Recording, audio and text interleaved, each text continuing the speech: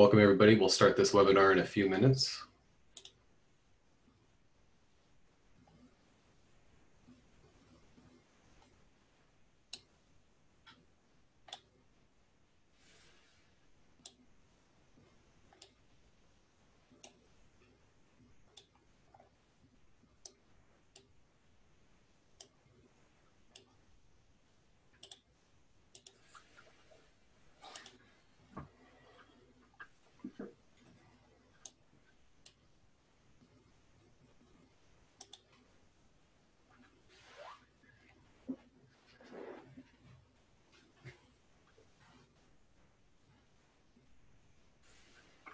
All right, everyone, welcome to our second webinar in the series.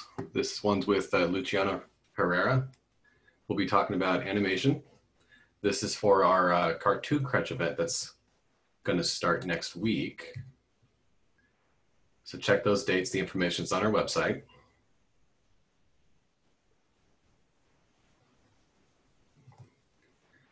I'm your host. My name is Tom Feston. And I'll be directing questions towards Luciano during the webinar. So please put those questions in the chat or in the Q&A. That's about a 1-hour session, and we'll be posting this up on YouTube as soon as this evening. So without further ado, it's all yours. All right, let's see. Ooh, first time on camera like this. So hi, so my name is Luciano Herrera. A little bit about myself. I'm currently working as a designer on Moon Girl Devil Dinosaur for Disney. It's been quite a journey. I've been doing this for a little while now. I've been very fortunate to be able to jump around several studios. And as the work has influenced a lot of the ways I think about art, I want to share some of that stuff with you all.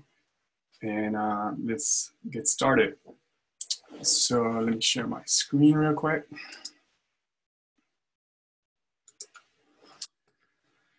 So one of the first things I wanted to talk about was some of the influences that I had growing up. I'm a child of the 80s, so a lot of the things that influenced me, and I grew up in South America, I grew up in Argentina, so a lot of the things that influenced me were the 80s cartoons. The Saturday morning cartoons were super important, even more than the movies, I will say. Some of the shows that I would watch will also be live action shows. El Chavo del Ocho, if you're Spanish speaking, you know that is everything to us. The comedy, the relationships between characters, it's almost a live action cartoon. Get Smart was really another great influence. You can see it all over Inspector Gadget and many, many other shows. Of course, Thundercats, Dragon Ball Z, Silverhawks, Mazinger Z, and Cobra were just to name a few. And a lot of the things that I saw in that era was adventure and solving problems. And it's all about relationships with characters. Hey, Luciano? Yes, go ahead. Are you screen sharing? Yes. Oh, we can't see it. There we go. Thank you. Awesome. Can we see that now? Yeah. Oof. Thank you for your help. So as you can see, some of these shows, Get Smart, as I was saying, El Chavo del Ocho, Cobra, Dragon Ball Z, Silverhawks, Thundercats, Mazinger Z. Yeah, there were great influences on the ways that I see cartoons. So the big one, of course, to me was He-Man.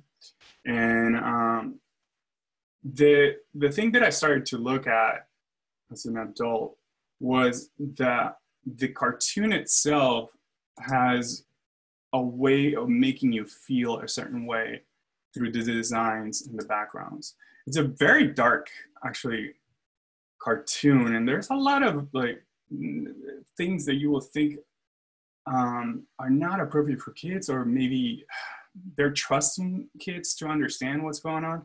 So there's a lot of like monsters, and it's very dark, and it's very much of its era. Same with when you start breaking down the layouts and stuff, you can see the limitations that they had at the time with the medium and what they were trying to do. But it's a well-designed show for what it was doing. So one of the things that I really want to talk about is story, and how everything starts with a script. And most of the time, our designs, what you have to always keep in mind is design should always serve the story. And your job is to not outshine the characters of the story, but to set them up and to allow this world to exist and fill it up with things to support, if not make the storytelling better. So what is important is the story, and that's something that you'll hear over and over again. So one of the shows that I worked on for quite a while was DuckTales. And this is the main image that the art director put together for the executives to move forward. And this is the image that pretty much got the show, not made, but it was the main image that everybody agreed on, that it should be what DuckTales should look like moving forward. And if you look at this image, there's a lot of simplification and a lot of design and a lot of choices to highlight the story. There's a first read, and then there's a second read. The first thing that your eye does is go to the main action where the family is in the Land Rover. And as you move your eyes around in the composition, you see more of their landscape and these Indians or natives that are trying to attack them. But it's an image that is doing so many things at once. It's simplifying everything to just tell the story, and it doesn't get in the way of the action. It's a very, very strong setup.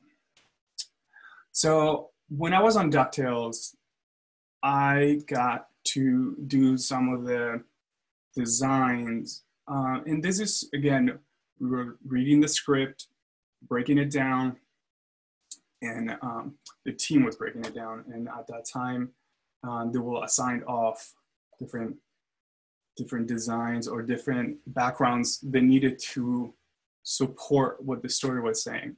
So this is like the first pass at this specific story. So in this episode, what they had was the DuckTales gang was going to Valhalla, and in Valhalla, the way that they settled their arguments or their conflict was by having a wrestling match a la WWF or WWE. I'm a child of the 80s, so Macho Man, Hulk Hogan, and all that stuff, it's right up there for me. So this was trying to show what the space would be like and what it would do and how it would be lit, how it's designed. So if we look at specifically, we're moving towards the center, and the ring has to be everything on this specific design. And everything is supporting and moving your eye towards that ring. And then it allows you to move around and look at what else is going on. And that's when you start to fill up all those little details. And but the highest contrast, if you can see, is in the middle, which is the highest value, black, and the highest white. And that focuses the audience exactly where you want it to go. Then we move from there to a little bit of a more like atmospheric type of visual development piece where we can explore a little bit more of the mood and what it should feel. Again, what does it make you feel? It's something that it's very much in my mind a lot when we're doing the work. This is another piece, and this is more to illustrate path of action and where we're going and what the background is doing. This is not necessarily an exercise on design itself on this specific image, but it's more to serve what the characters are doing and where we're going.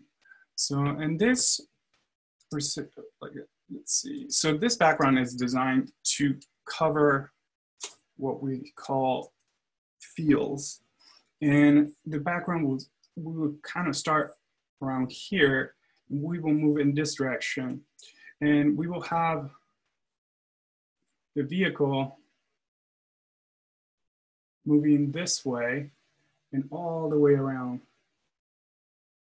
right where the airplane is, and then it will load up to the airplane. So we're doing a lot of things in this particular background. So the vehicle starts at a certain size, and as it goes through, we have this foreground element that will parallax in front of the vehicle to create the sense of depth. And then it will move and it will shrink and it will be much smaller to create that illusion that we're not just moving in a horizontal line, but we're also moving in space. So that illustrates what we're talking about with staging and allowing the background to support the story and the action. This is another background from DuckTales. In this particular background, we will not have any of the characters interact with the background or any element. It was just a background where we will look outside the window of a train and everything will be parallaxing and moving. So how do we set up? So this is the first image that we see when we go to the west. So this was a way to set up the actual landscape almost as a character itself. It has its own personality and moves its own way, and how we create this sense of vastness in a 2D show. And creating this monolithic shapes as well helps to understand how big things are by putting little items like the cactus on the trees and putting the cactus up front to give you an idea as well in the foreground, to give you an idea as well of how this specific background, what the size of things are. It allows you to also show that this guy, it's the same size as this guy, but we can tell how far they are. Also creating these foreground elements to create, being right in the foreground, middle ground elements. And then again, our background's really far in the distance and pushing the background way far by making it lighter and getting rid of lines. So as you can see, the lines are here, but they're a lot more dominant here. But as we move way back, we lose the line altogether. So it just becomes about shapes.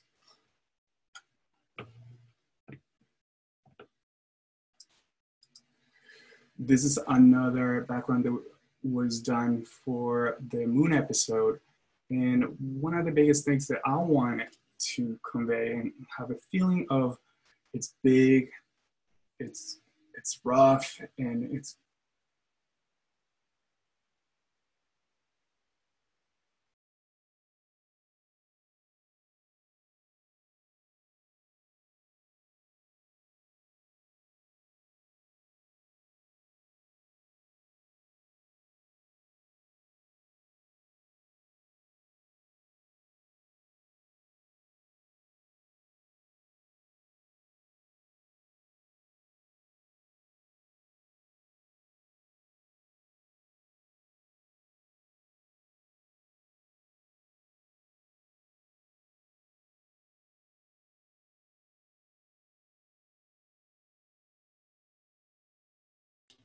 Looks like we're having some technical difficulties. Oh yeah, we have to wait for him to log back in. Looks like he lost his internet connection, so hold tight.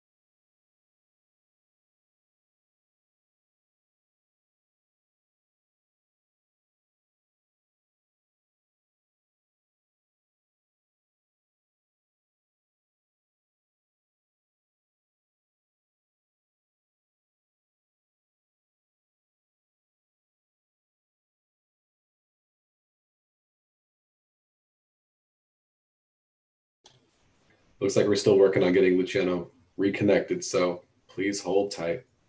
Should only take a few minutes.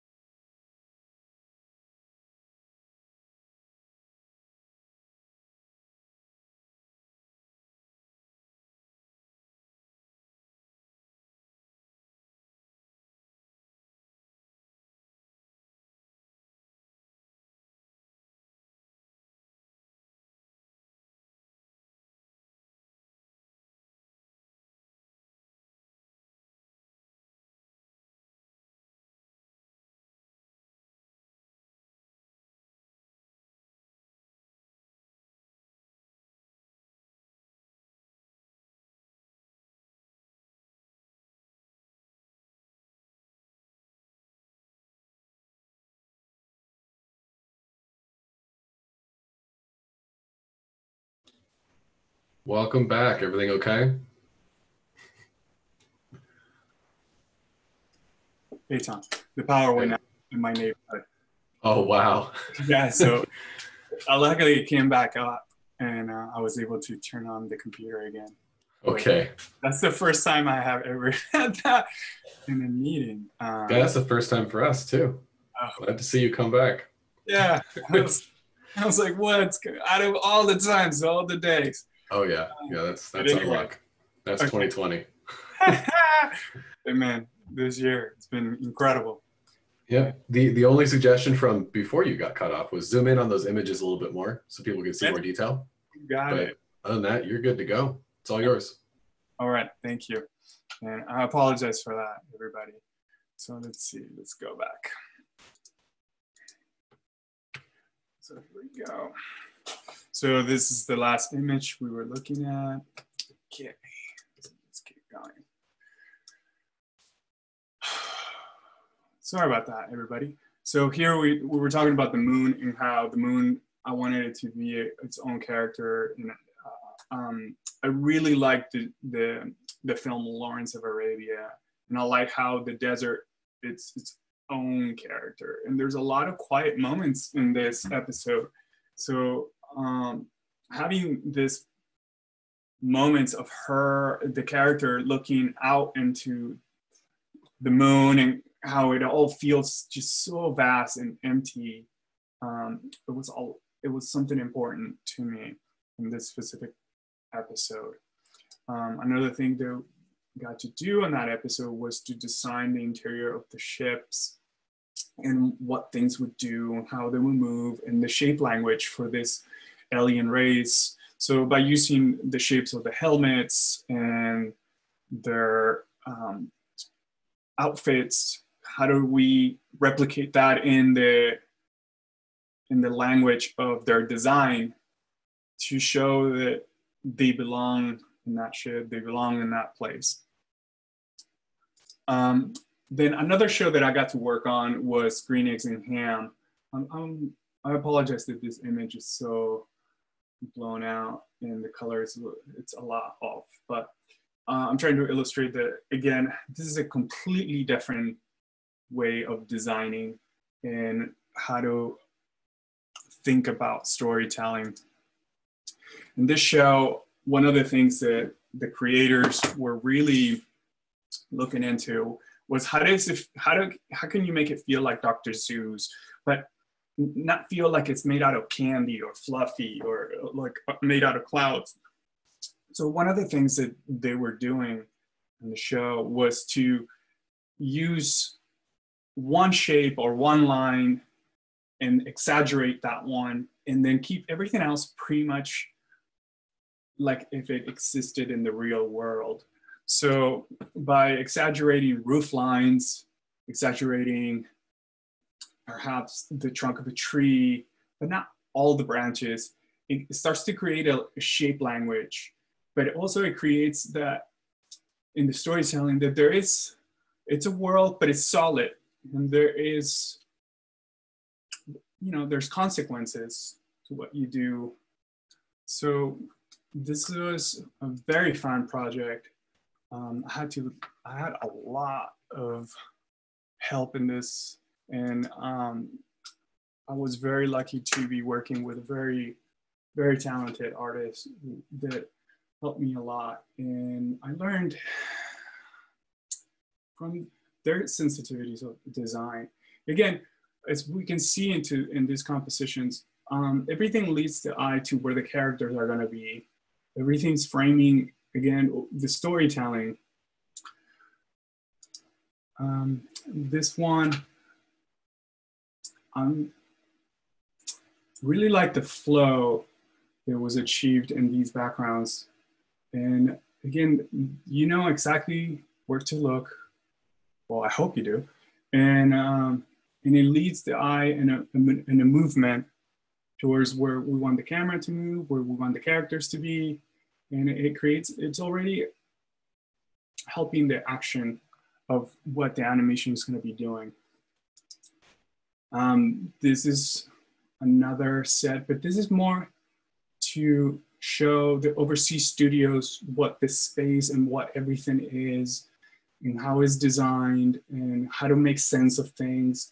And this is not necessarily a background to show where the characters are going to be, but it's more to illustrate how things are placed in the space and how busy it should feel. And again, how does it feel? So in this background, you can see the path of action of the characters and how in that area, you don't need to fill it up with elements or with stuff. It's just, again, the background should support what the characters are doing and where they're going. So let's see. This is more of a line drawing. So you guys get to see a clean layout before it goes to paint. And a lot of the design solutions are already in the layout, and it allows the painters to think about lighting and atmosphere and mood. Again, most of these shapes, as you can see, they're pretty solid. There's like a little bit of wonky, but it's not too much. The wonky is just there to show the world. But for example, in this specific background, one of the things that the art director was emphasizing was this should feel like it's moving. But everything else, if you look at it, it's pretty rooted in perspective. There might be just a little bit of changes and flows, but it all works in perspective. Again, there are certain rules like the rule of thirds and the golden ratio, and all those tools are to make your drawing stronger, but they should not rule your drawing. There's also, it should feel right. If a drawing doesn't feel right, there's something missing in your design. So, again, movement and flow. Where do we enter? Where do we enter the scene? Where do we leave?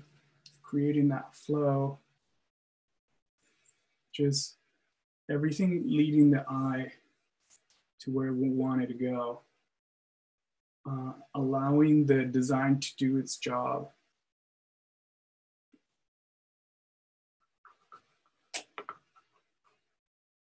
Let's see. Here, you can see there's so much busyness and there's so much going on and everything, but allowing spaces to have breathing room and be empty sometimes, it allows for the staging and it allows for the design to be stronger. It is a very busy background, but everything's thought out, even though it looks just kind of loose. It's thought out. Everything is kind of rooted in perspective, and then it moves away from it. Let's see.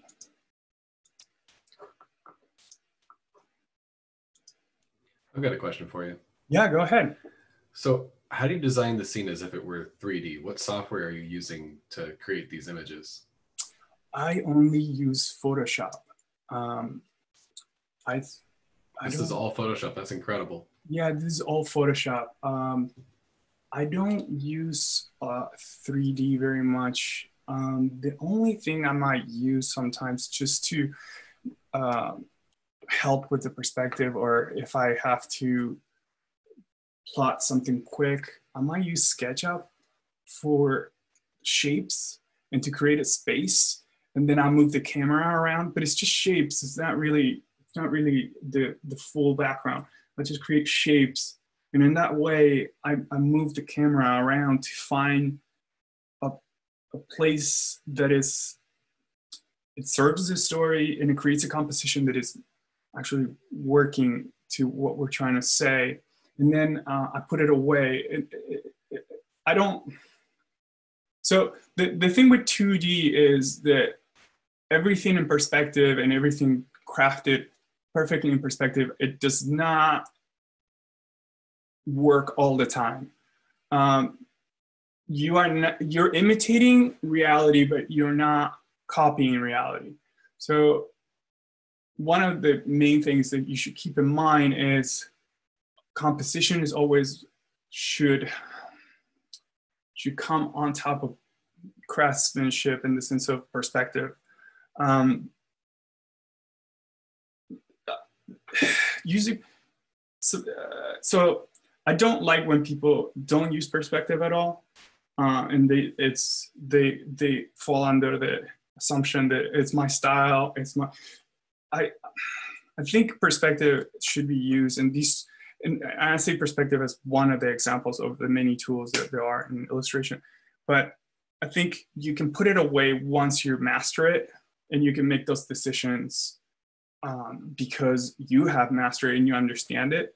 But again, it's also, you should not fall slave to, or be dictated always by perspective. Especially with 2D, there's so much that you can do with just composition and what you, and we do cheat a little bit here and there to create a more pleasing image.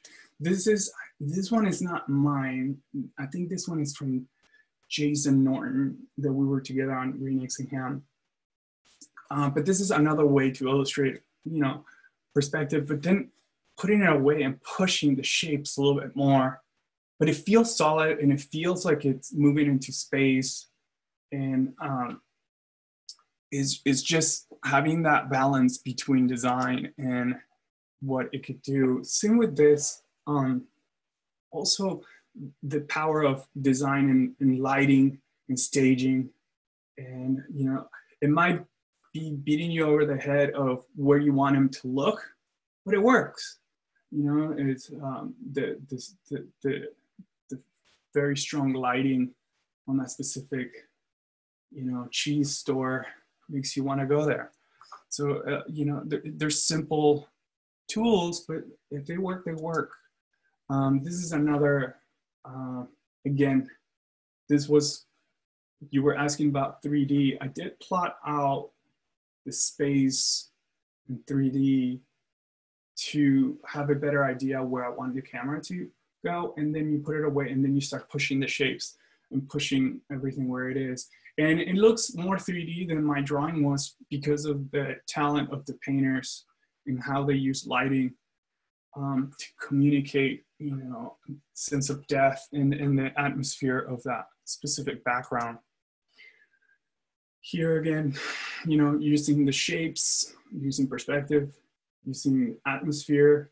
For example, that cityscape, I wish I would have done it in 3D, I guess, but I don't think I would have gotten the same feel for it if I would have used 3D. It's also allowing the drawing. Sometimes you start a drawing and you might getting into like really doodling very tight and small. And I tend to do that. So what I do is I step back from the drawing, and then I'll let the drawing dictate a little bit what it wants to be, allowing myself to see the drawing for what it is. Here's another design. And again, trying to make it feel dimensional. And there's no 3D here. It's just understanding the space and what it does, and understanding through composition and through craftsmanship what you can do, and creating a space where this conductor can be driving his train, and putting randomly a water cooler there so they can, I don't know, I thought it would be funny. Yeah, and little elements. And it's busy, but it's not, it's supposed to be busy, but it's not as busy as you might think. When you look up close, you can kind of tell what everything is. And that, I like that a lot in my designs, because I like simplicity, and I like the drawing to not get too complicated, so you're not hiding behind complexity when a drawing should be working.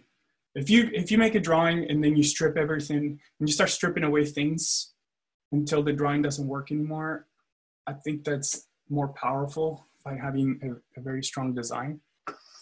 And this one was another design that we did for the swamp as well. So, but again, staging and flow.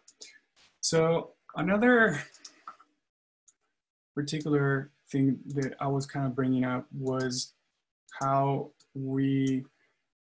I use a lot of references on my work, but it's not about copying the reference, it's about using the reference to influence what you're trying to do. We're designing what we see from nature, but we're not copying nature. Nature is a wonderful designer, but then what we're trying to do is interpret that and create pleasing shapes and ways of interpreting and seeing the world. So for example, like, let's see, maybe if we draw a little something to illustrate.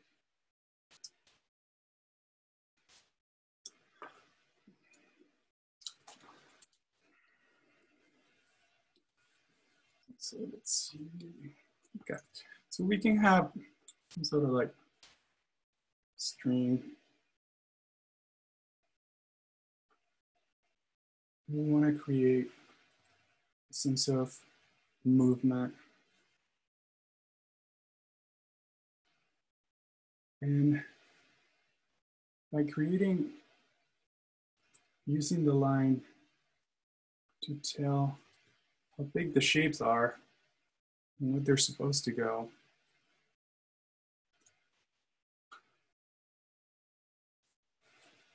it can create an idea of where you want the audience to look at and see. So putting shapes in front of each other, but always varying the shapes and creating a sense of movement, always having a sense of where we want the audience to see. So like if we were to cut, let's say we were to cut this a little bit, let's make it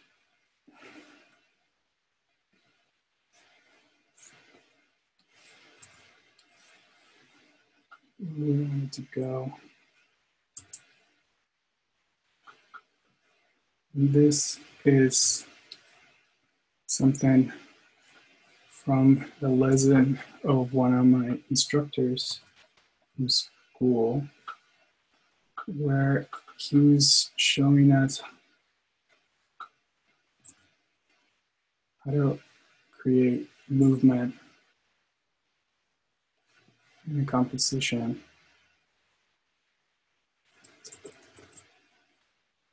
And just allowing the shapes to lead the eye where we want it to go. So always thinking, even though we have a flat image, in a three-dimensional way. So like if it was a hill, you know, there's like some movement to that hill. So then how do we place so the footprint of a rock, for example, and then how its shape would interact with that specific spot. And then by allowing that to do that, it allows you to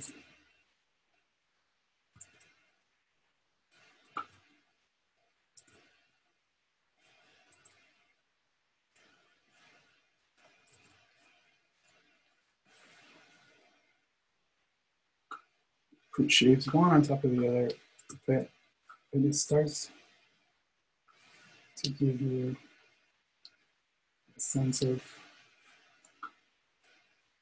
what the planes are.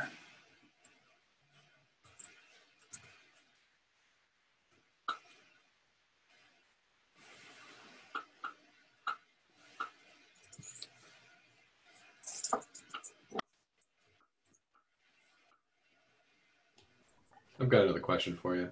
Okay. So when you're designing a background like this, what's the most important aspect of this background? What's the most important part? Right now, I'm trying to, for example, I'm trying to figure out a way to have the audience move, and let's see, in this direction, in the background. And things should be supporting that by us moving things this way. If you see the lines that I'm using are, and this is just a rough, and this is just to get ideas down and how things could be moving and shapes and what's what. But again, always keeping in mind where you want your audience to look.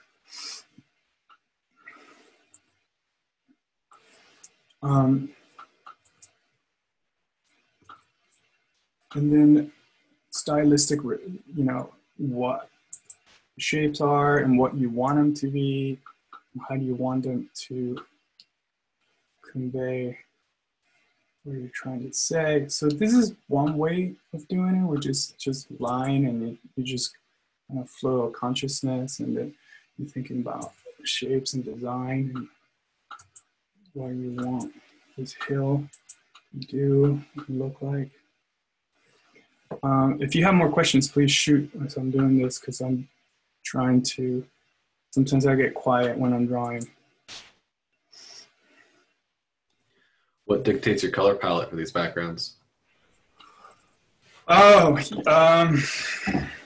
well, first of all, like what we're trying to say, the place,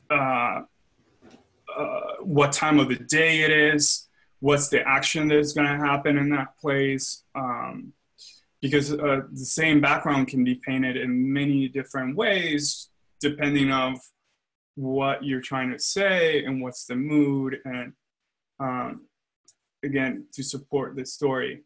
But once a background is well designed, color is another element that supports your design.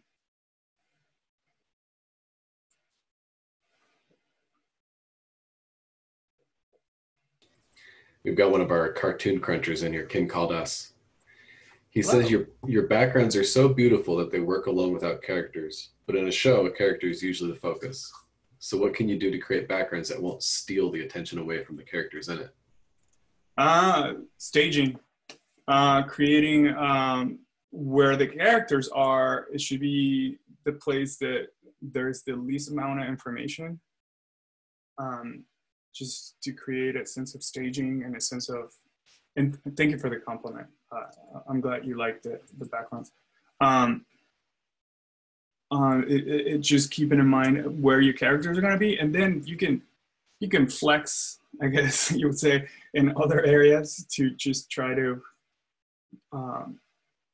showcase a little bit of like, what is that place?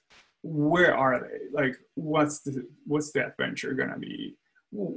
How are we supposed to feel? Is it a menacing place? Is it a mansion, with ghosts and all that stuff? You don't necessarily have to put horrifying things everywhere. Just put little things that maybe don't read in the first time you look at the background. You see them in the second time, and and allowing the characters to explore the space and to find those little moments with you.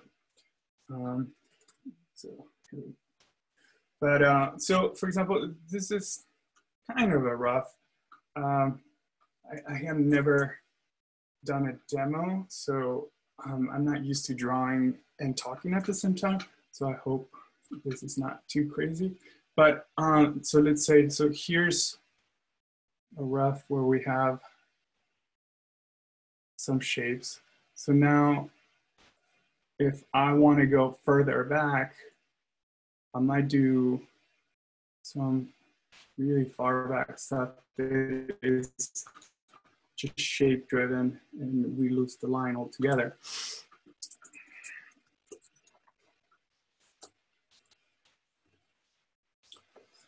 Hold on a second. Let's clean this up.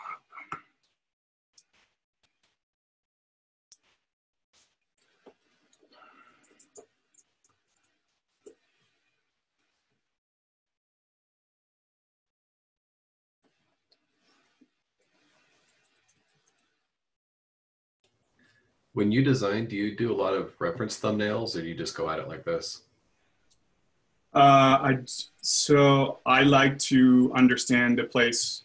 So I do a lot of, so I'll put pictures up, but not too many. I try to, I try to focus on 2 to 3 images that are very strong to show me what the place is like. And then from there, I tried to have 1 to 2 images as well of some sort of design or some sort of drawing that I like that shows me a little bit more of what are my stylistic choices. And then I move from there. And then I put them up and I leave them in the back, but I don't allow, I let them influence the drawing, but then there's that specific moment when you have to put them away, and then you come back and you look at them again, and then you put them away again, and going with that back and forward, because you also want a little bit of your voice to come through in the drawing. So let's see.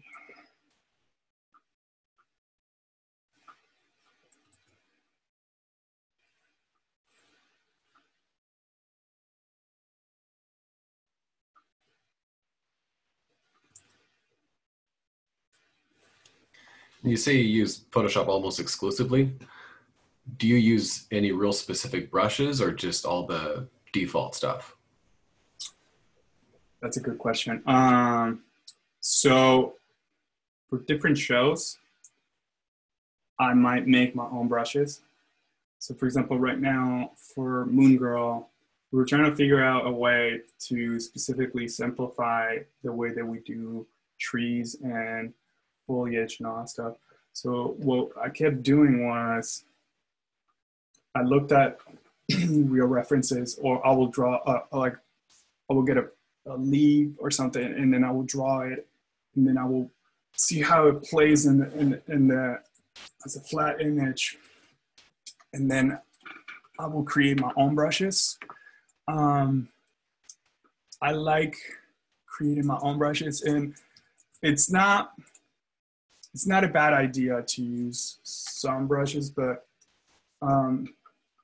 especially if you're a beginner, feel out what people are doing with brushes. Make but have an understanding of why they're doing what they're doing with the brushes. And it's a quick tool to fill up space too. But brushes would not make your design. Like you have to work at it, and then the brushes will make your workflow quicker, or they will help you. For example, like I don't like drawing a whole tree sometimes, but the shapes of the tree, it's what I'm most focused on. So actually, that's a very good point. I'm gonna do a tree really quick, and I'll show you what I do with the brushes to kind of influence that.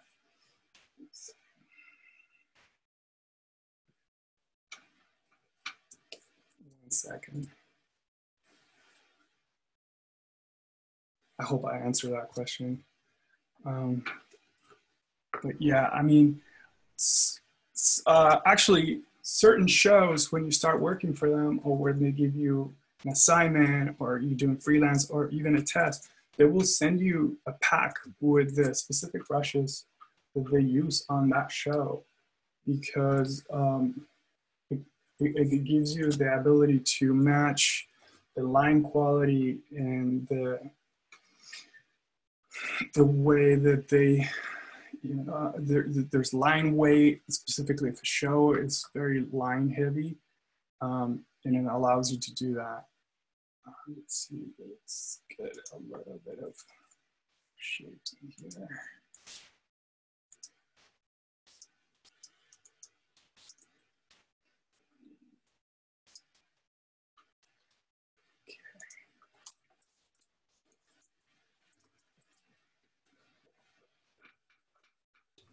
When you're given a scene to draw in one of these shows, do you draw the character first or the background? I do like a placeholder. and I put in the characters where they're gonna be.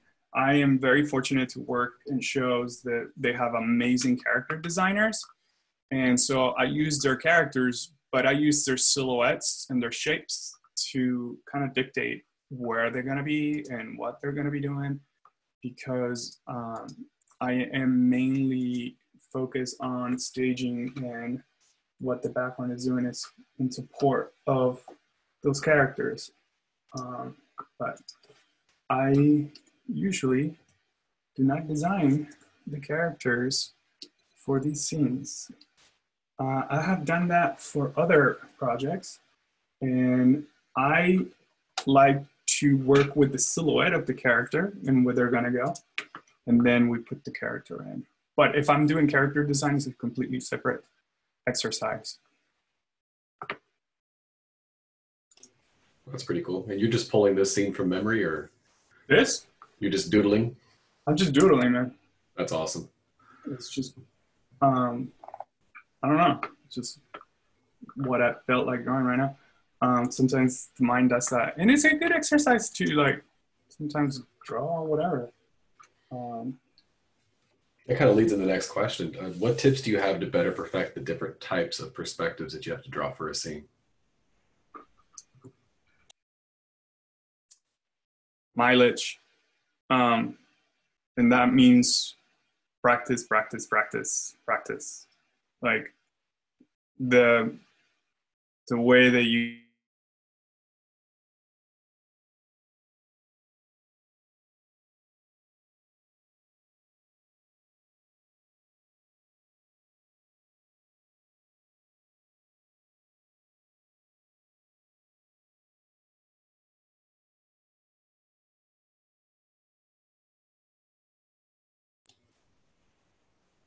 Looks like we may have run into some more difficulties.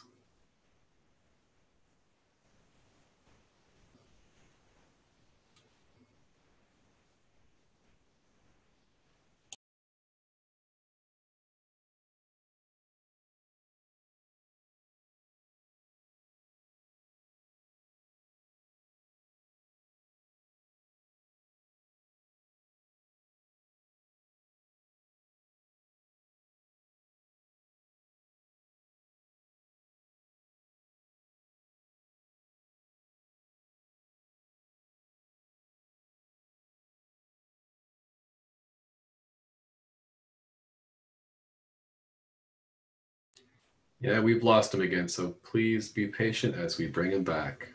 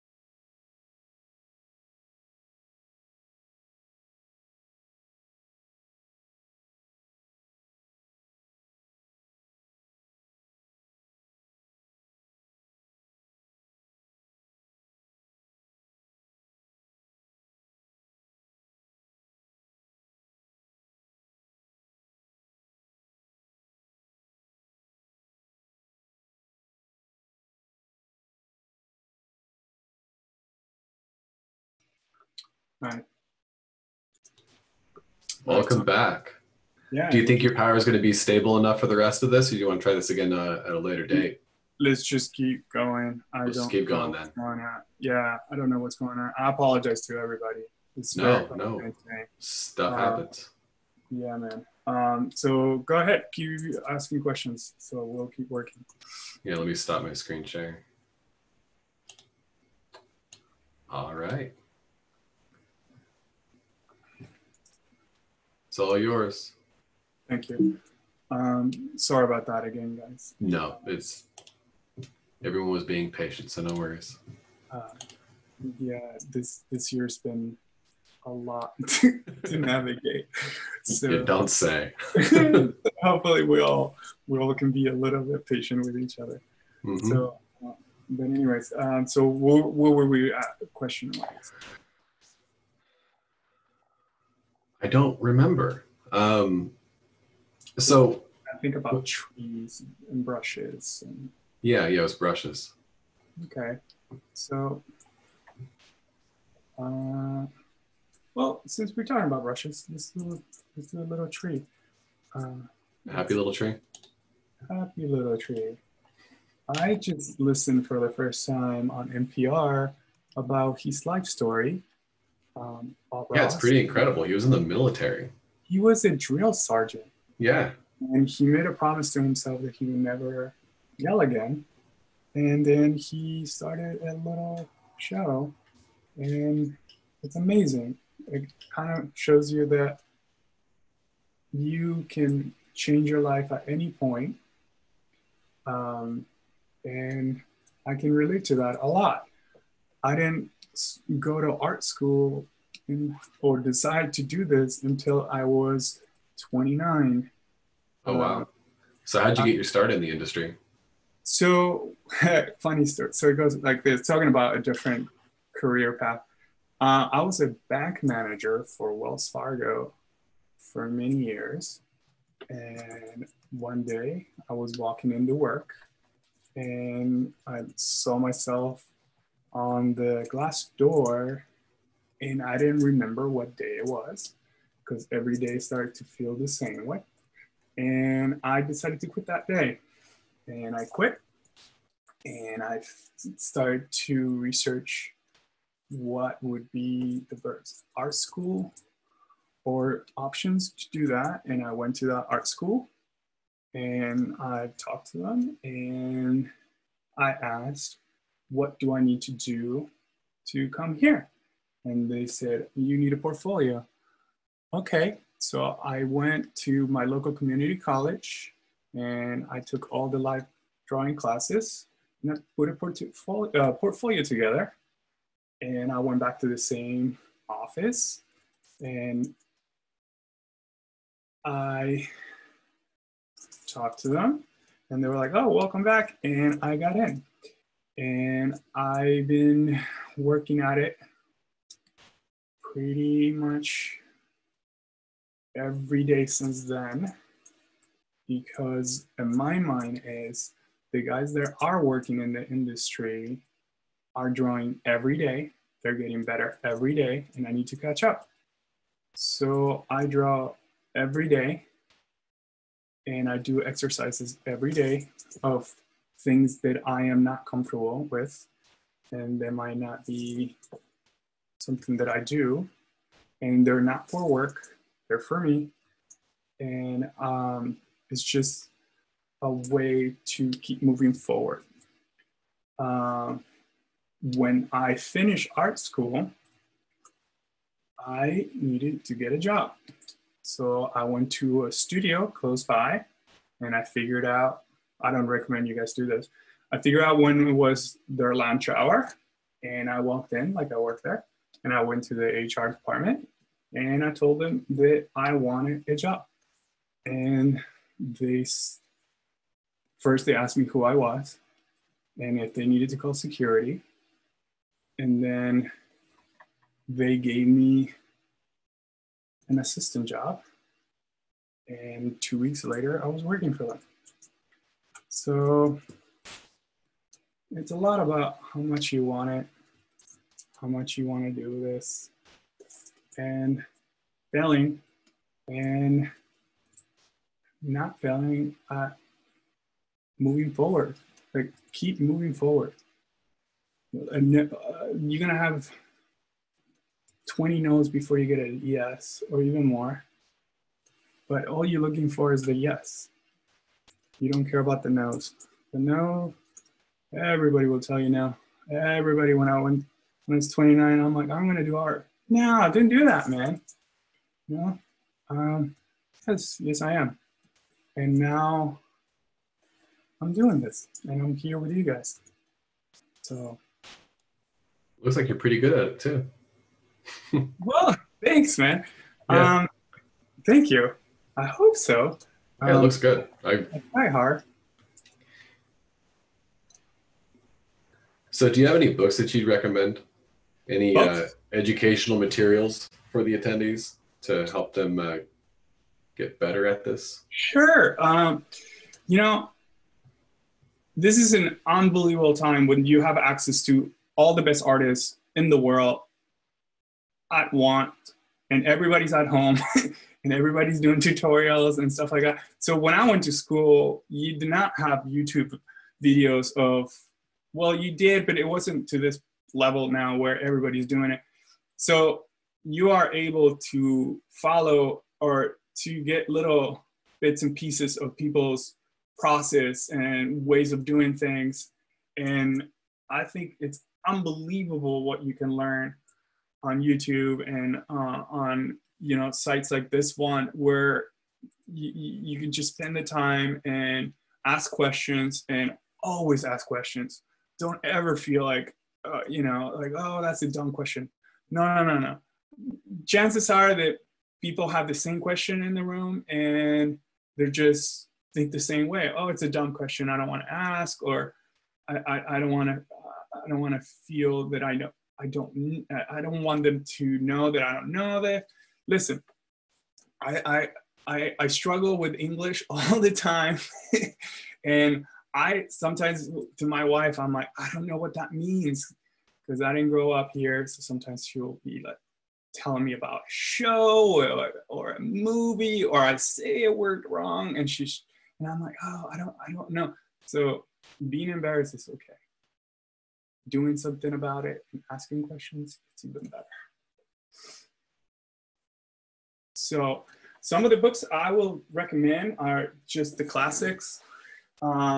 So for example, the Disney layout and backgrounds from the Walt Disney Animation Studios is really good.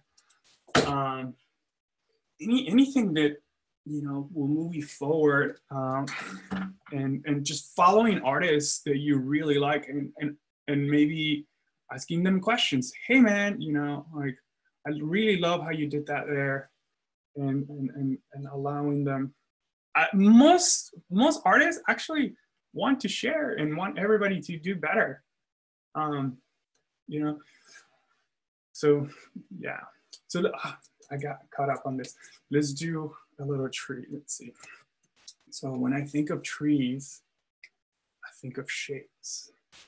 And what shape is that tree gonna occupy in the space? So it's gonna be that, like that. And it's three-dimensional in how this tree is growing in its own way, you know. And then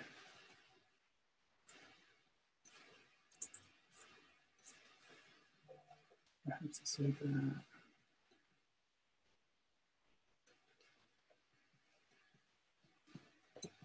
And this is very stylized, since we're just drawing off the top of my head. And understanding the shape, where things are going.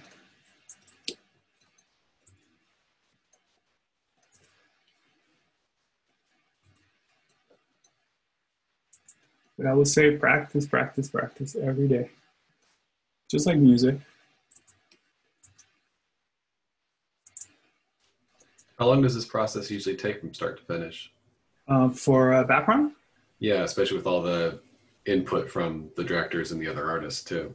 Again, it depends on the project and depends on what point of the project you're on. At the beginning of a show, a lot of times because it's TV, it's not like film, you're figuring things out as you are in production. So here we are talking about brushes. Let's see. So here I have this pretty nice foliage brush. Maybe we can use that one. But what was I saying? So yeah, it depends on the project, and it depends on how far you are into the project. To some projects, for example, in the second season, everything is already kind of thought out, so it makes it a lot quicker because this is what a tree looks like here. This is what a car looks like. You're not figuring it out, so you just execute. So it makes it a lot quicker and easier because those problems were already solved.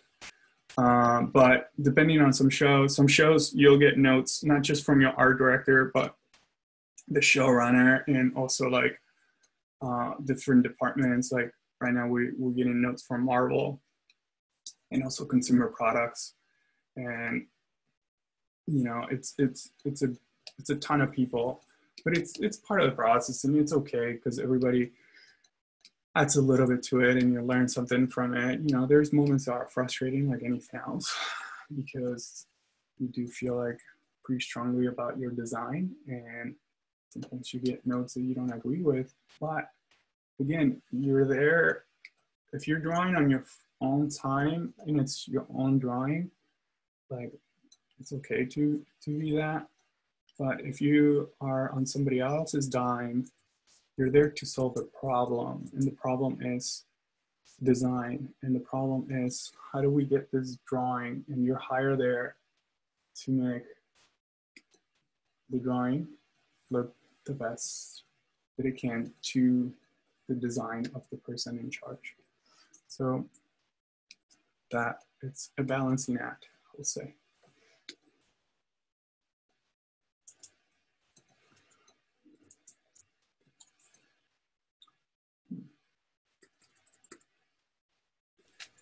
So Kim has another question, and this is pretty relevant to him.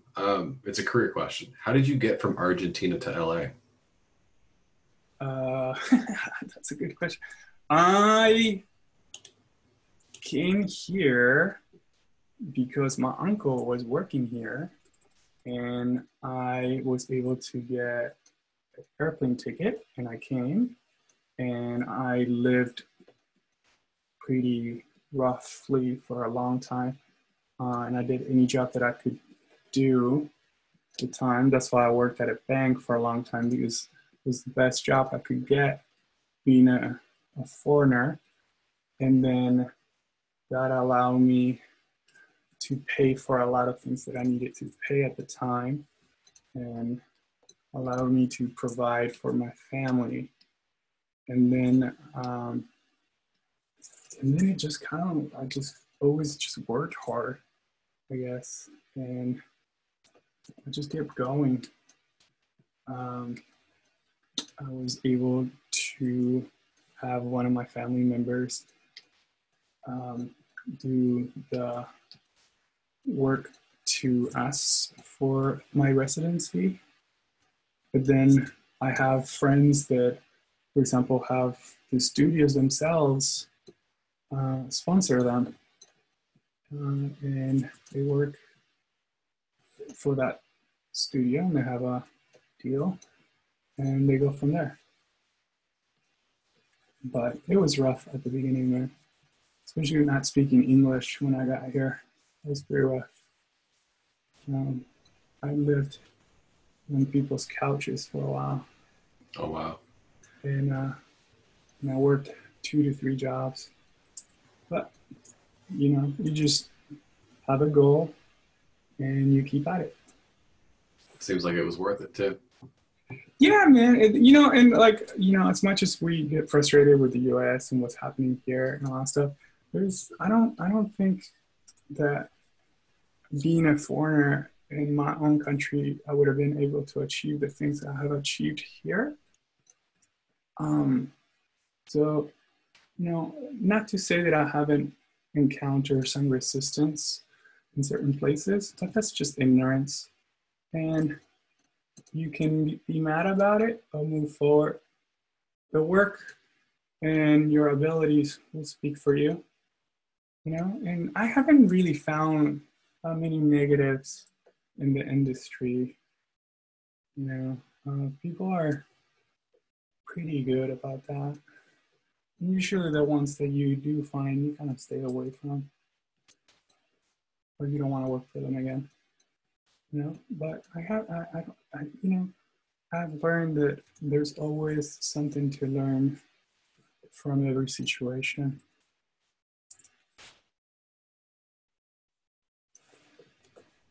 So when you start your backgrounds, do you always start with a value layer and then color it, or do you sometimes just go straight with color? I start with value because I like to get all the shapes and designs and everything working. Because sometimes, specifically because a lot of the backgrounds that we do might be at different times of day, or we might try to put a different mood to it. And I feel that for whoever, especially if you're putting it in front of executives that don't have an art background, it makes it clear to them what they're looking at. And it eliminates that whole like, oh, that's a beautiful morning or something like that. And it gets them straight into looking at like, okay, we're drawing a tree now. So what do I want this tree to be and the shapes of the tree? So then we can add all that other stuff to it.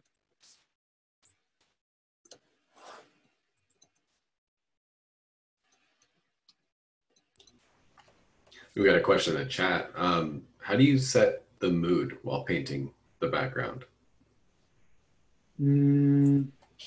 What do you mean? I don't understand the question. Like the mood for the scene. By reading the script? Like if it's a dark scene, you use dark colors and. Right. Yes, exactly. Yes. What are we trying to say? So then you start doing like little color comps, like little squares of color.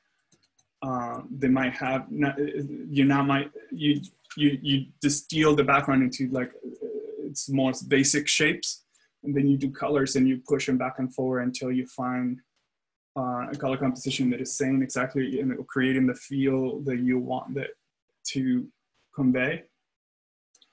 And then you move from there, because you know the image can be used, like we said, for different things. Like for example, like you could be going into this forest and it's daytime and you're going like la la la la la, and you're just walking in, and then all of a sudden something horrible happens, or it's about to happen, and so you start changing the colors of the background to allow the storytelling to come through. Just as much as music, you know, music is very powerful, and usually you can see in a cartoon where music is coming through how the colors sometimes change as well when the music comes in and it changes the mood.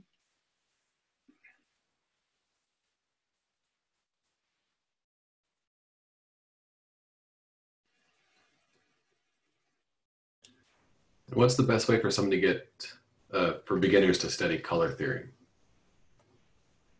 I would say find masterful work, do maybe a copy or two, and then put it away and do your own interpretation.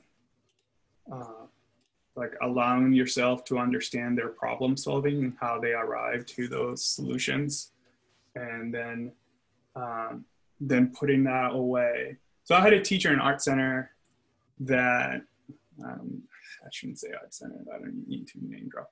But I had a teacher that what he said was, your own style comes from everything that you forget from the master you're looking at, and then you fill it up with your own voice.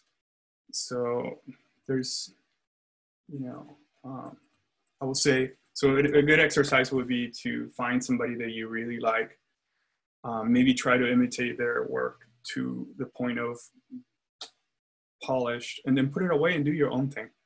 Yeah. When you get a mental block during your design period, how do you push through that mental block? Oh, I'm very, I'm super stubborn. So I'll sit there and I'll keep drawing until I get something. It's just the way I work. It is okay to maybe put it away and work on something else for a time, and then coming back to that piece. Even work that I have done, sometimes I'll finish it, and before I turn it in, I'll look at it and try to see if there's ways to make it better. Because you always, I don't, especially on TV, you're never truly done. You just ran out of time, and that's where you're at.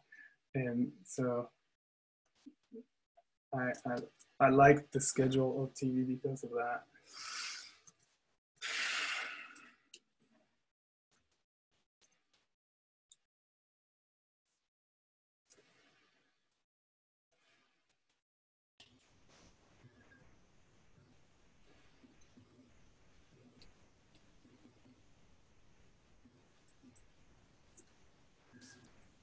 Well, a couple last few questions before we wrap this up. Here's one from a student who's just starting animation school. What's your advice for students who are just starting? My advice. Well, make the program, the program, whatever school you're at, make it work for you. Sometimes these programs, they'll tell you need to take this class, you need to take that class. I will strongly advise to research the teachers and see which ones are stronger. You might have teachers that are stronger than others, and also they might help you more to achieve what you're trying to achieve. So you need to figure out what you want from the program. Specifically for art school is so expensive. I think it's okay to go and experiment a little bit and see other things that might influence, because art, science might help you and things like that. But it's specifically if you're going to art school to have achieve something in a specific, I will say have that program work for you. Figure out which teachers will make you stronger, and also your peers.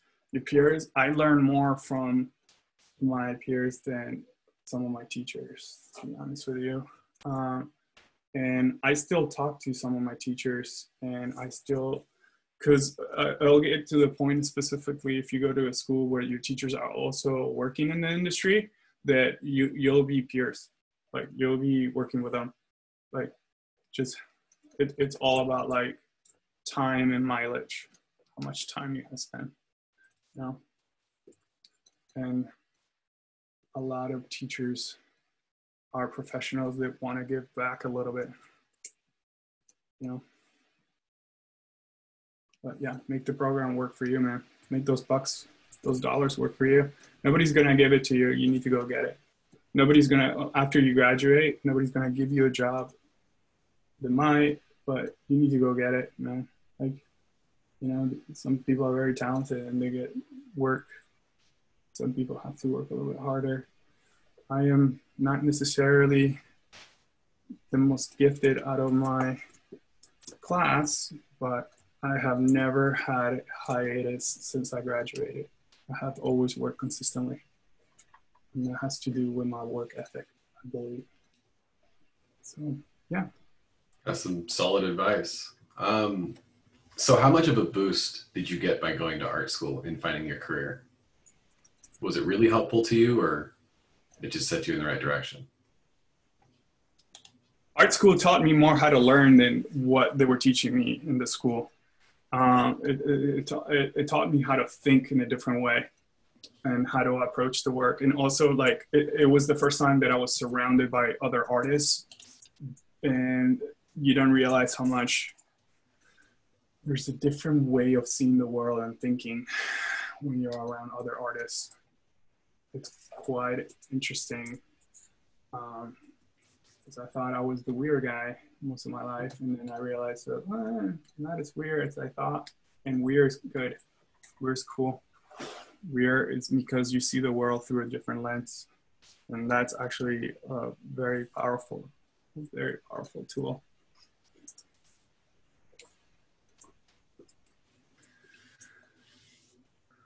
Mm-hmm. There's a little tree. Sorry again. It's a beautiful tree. it's okay, but yeah. So before we wrap this up, do you have any final words of wisdom for the attendees? Don't be scared to fail. Work will never. There's not a secret or a technique or something that I can give you that will make you better. The thing that makes you better is practice, and work, and just keeping at it. If you don't find it I draw every day, and I still look forward to it. I get up and I have this new idea, and I just go at it and I draw. And also other people that you admire, talking to them and reaching out to them and understanding and talking to them and see what inspires them, as well as live a little bit too, outside of art and drawing, go do things, because that actually influences and makes your art better. You have to be pulling out of this, treasure trove of ideas, and if you're not in the world doing things, you're not gonna have things to pull out of. So but practice. Yeah, you gotta find inspiration. Yeah. And also, if you're blocked, just do. Don't get discouraged. Just start drawing something else, and then come back to it. And by drawing something else, your mind is doing something else. I have so many times that I find a solution when I'm doing something completely different, and it clicks in my mind. Yeah. So I'm going to share a screen for the Cartoon Crunch. Okay. Can you tell us a little bit about your experience with mentoring the animators for that project? Oh, it was a cool experience. I really like to see everybody's work, and also to communicate that that there was no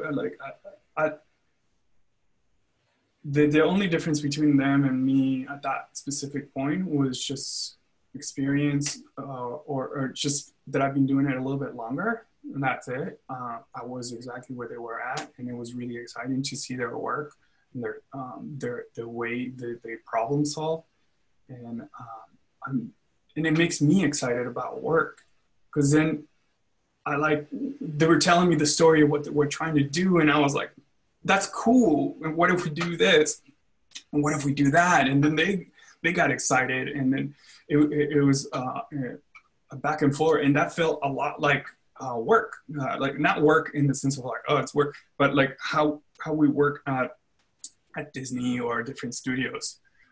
It's a collaborative back and forth. That's cool. Yeah, it's been a fun project so far.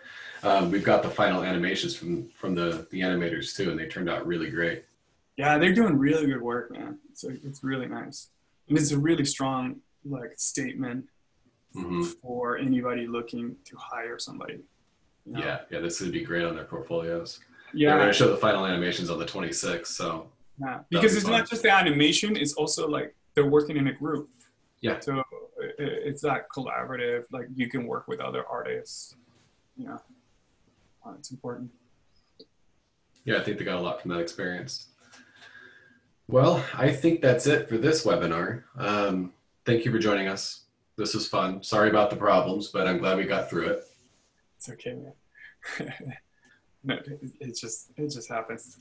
It's like everything. Yep. It's like our career. You know, shit happens all the time, and you just yeah. roll with the punches, and you keep going. Constantly. Well, anything else you'd like to add before I shut this down? Keep going, keep drawing, keep doing things that inspire you. Keep looking and asking questions. Ask questions, man. Don't be afraid of emailing the artists you look up to. We had a question from someone that wanted to send their portfolio to you on Instagram, so you might get some DMs soon. Oh, awesome. Yeah, I would love to see that. If you guys have work that you would like me to see, then I can give you a little notes here and there. It'd be amazing. Yeah. Cool. Yeah, thanks for offering that help. All right, well, that's a wrap. It's lunchtime. Yeah, man. All right, we'll see you later. Thank you. Thank you, guys. Thank you, everybody. Have a great day. Bye.